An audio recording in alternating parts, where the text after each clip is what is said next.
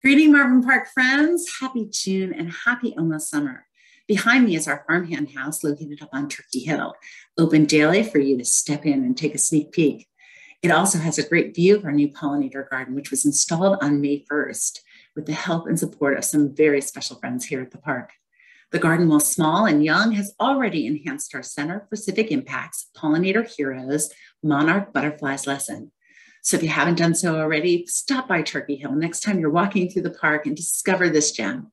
Park access for you, your family, and your furry friends is always free, and we're open to the public from 7 a.m. to 6 p.m. daily.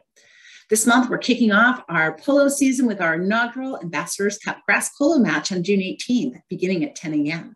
Passes are on sale now with opportunities to purchase tailgates if you want to make a fun day of it with your friends and family.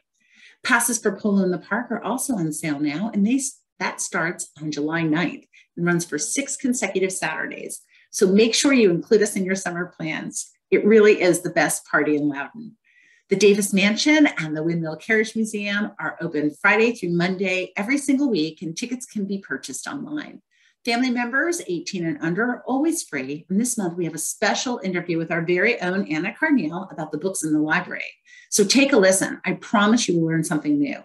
The Smithsonian's Crossroads exhibit is still going to be with us until June 6th.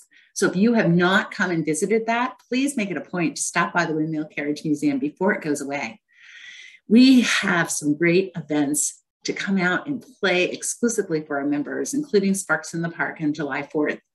If you love spending time at Marvin Park and this is your happy place, like it is for me, you should consider joining our membership program. Details are below in the newsletter.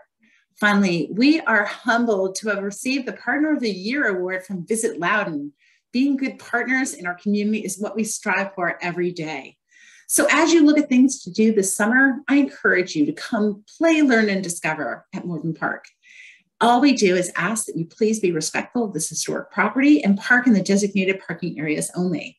We cannot wait to see you at the park and hope to see you this month and all summer long.